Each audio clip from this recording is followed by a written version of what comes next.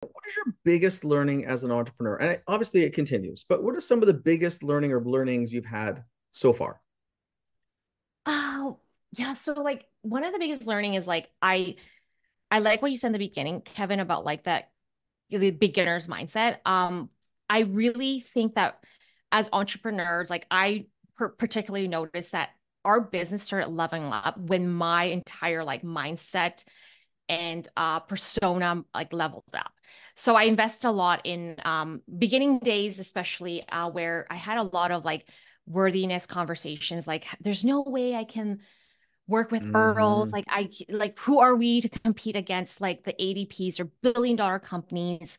And a lot of that conversation internally really capped our business in getting Like that inside your own head, your own yes, internal conversation. Yes. internal conversation. So I had so much fear around like failure and like rejection. So I think for me, like when I meet new entrepreneurs, it's like, yes, you can fine tune your skill set, but the first thing I would recommend to fine tune is that internal sort of self image and conversation, that voice.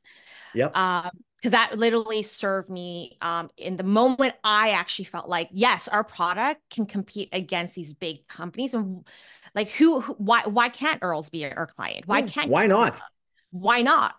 And I know that the value we bring. So the moment I started believing it, the team believed it, then the customer just like came. And I think that was my number one sort of beginning days of like that shift. And I saw it directly shift and translate into the business.